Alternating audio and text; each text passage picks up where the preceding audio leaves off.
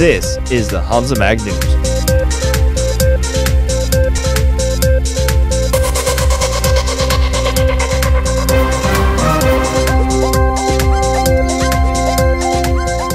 With more than 200 Indonesian students living here, Groningen hosted the Indonesian Day on the 27th of April.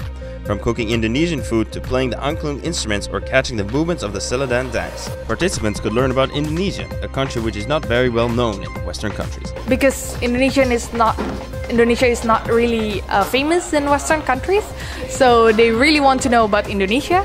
And when we pronounce about the Indonesian Day, they love it. Like there are so many people going on Facebook. And this is one of Indonesian traditional music instrument called angklung. And this is made from bamboo. And you just shake it and then it will make a sound. After the workshops, a dinner was offered to almost 100 guests attending the event. The Indonesian Students Association got what they wanted, to get the Indonesian culture closer to the people in Groningen. Like every 5th of May, Dutch people celebrate the end of the Nazi German occupation with the liberation by the Canadian troops. To commemorate it, the Bevrijdingsfestival took place this Sunday in the Stadspark. Visited by almost 100,000 people, the Bevrijdingsfestival is always a good opportunity for local and new bands to show their music, and of course, a good way for people to have fun and relax. Yeah, it's cool. It's completely different than the small venues and dark places we often play. Here you really feel like a musician because you're separated from the other people. Well, I think it's important to have national holidays like this, and well, the Second World War was one of the last biggest events that happened to us, and well, we were glad to be liberated, so well, let's have a party about it. Dear expert, how can I prevent my bike from being stolen? Well, in my opinion, the best way to lock your bike is to use a chain lock.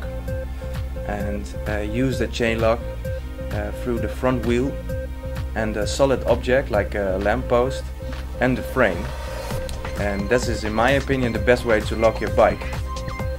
And you can also park your bike at bicycle parking places.